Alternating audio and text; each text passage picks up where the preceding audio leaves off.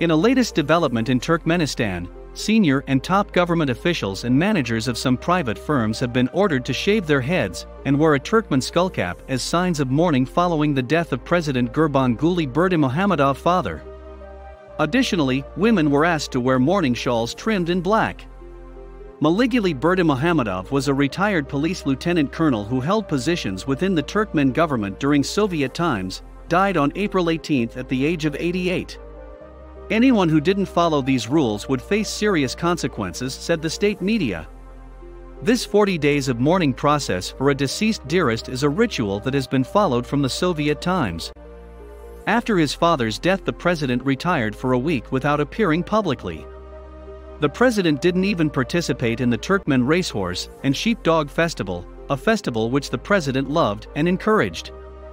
His son Sardar presided over the ceremony and received gifts and condolences on his father's behalf.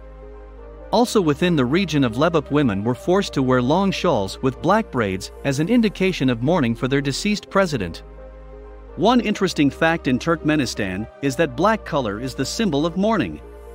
The president always traveled in black cars instead of flashy ones, but the mourning started. All black cars were banned across the country. Anyone caught without wearing national hats and black shawls would be fired, warned the governors. Apart from this, marriages were banned for a week.